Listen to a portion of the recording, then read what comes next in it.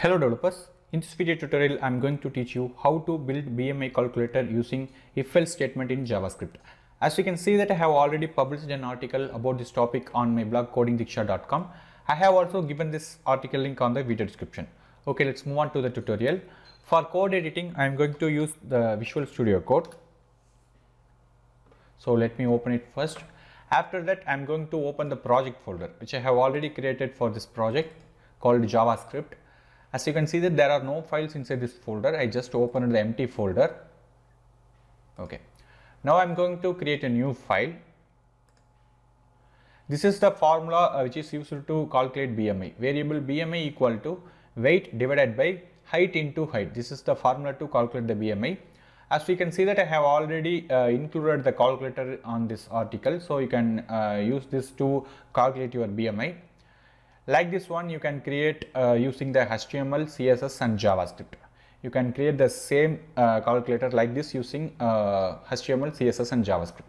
Okay, let's move on to the tutorial. First, we need to copy this code and paste it in the new file and save the file as index.html. This is the HTML file. As you can see that inside the head section, we included the script.js file. After that, inside the body section, there is a div with the class container, then h1 tag with BMI calculator. After that, there is a paragraph tag height in centimeter. Then we used the input element to get the input type equal to text and the ID equal to height. After that, same for weight, input type equal to text and ID equal to weight. Finally, there is a button which is used to calculate the BMI in the ID of BTN button.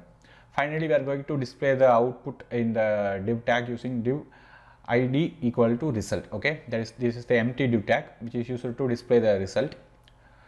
Create the new file again. Now we are going to copy and paste the JavaScript code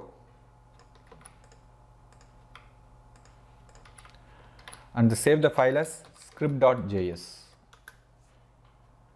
Okay, let me explain the JavaScript code. On Windows load, in Windows on load, let button, create a new button, and using the JavaScript query selector method, we are getting the value. As you can see that there is a ID button in the button calculate. So when the user clicks the button, it will get that and store that in the button variable. After that, we are using the add event listener. When the user clicks that, we need to execute the function calculate BMI, right? This is the event listener which is available in JavaScript. Inside the function calculate BMI, we created a new variable let height equal to parse int document.query selector height dot value. We are getting the height. For that we are using the query selector. For height we are using the ID height. For weight we are using the ID weight. Okay. So using the query selector we are getting the height value in integer, right? Same like that for weight we are getting the weight in the integer. Finally we are getting the result. Let result equal to document.query selector result. Okay, if this is the formula which is used to calculate BMI if else statement. If height equal to empty, otherwise height there is a value, which means result dot inner HTML equal to provide a valid height. Else if weight equal to none, then if not, means result dot inner HTML equal to please provide a valid weight. Otherwise we need to calculate the BMI. Let BMI equal to weight divided by height into height divided by 10,000 dot to fixed 2. If BMI less than 18.6 means we need to print the message underweight and the result. Otherwise, if BMI greater than or equal to 18.6 and BMI less than 24.9 means we need to print normal with the value. Otherwise, we need to print overweight. That's it. This is the formula which is used to calculate BMI in JavaScript. That's it, guys. Now let me run this project.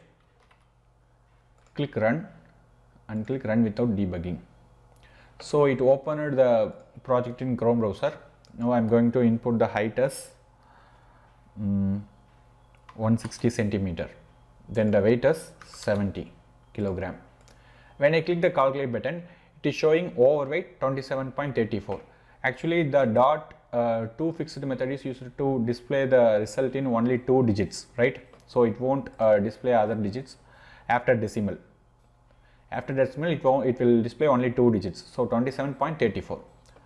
That's it, guys. I hope this video tutorial helps you to build BMI calculator using HTML, CSS and JavaScript. If you have any doubts about this codes, then please leave a comment. I will help you. If you want to receive more useful videos about JavaScript, then don't forget to subscribe this channel.